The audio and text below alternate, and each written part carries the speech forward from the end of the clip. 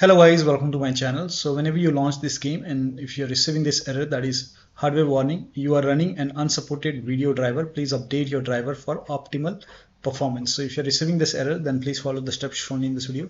Now to fix it, perform a clean installation of graphic card driver. So if you have NVIDIA card, go to NVIDIA website. If you have AMD card, go to AMD website. I'm showing for NVIDIA. So go to NVIDIA website and then select your graphic card from the list. Make sure that you select your series, your graphic card, select the right operating system, and then click on start search. And whichever is the latest graphic card driver, so latest one right now, the first one is GeForce Game Ready driver version is 572.83. So whichever is the latest, the first one is the latest, install that GeForce Game Ready driver. So click on get download and then click on download now and let the download complete.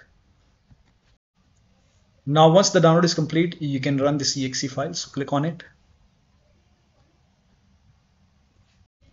click on yes to allow and then click on OK.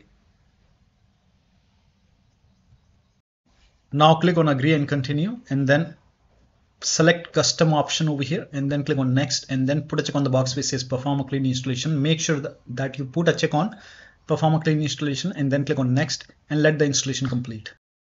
Once the installation is complete, you have to restart your computer, and after the system restart, launch the game and you should not receive this error. Now similarly for AMD card users, you can go to AMD website and then select your graphic card. Make sure that you select your graphic card over here. I don't have AMD graphic card, so this is just an example. Then click on submit, select your operating system and then install the latest one, that is 25.3.2. whichever is the latest, you can install it, download it, install it, okay, and then restart your computer. After the system restart, you can launch the game and then check.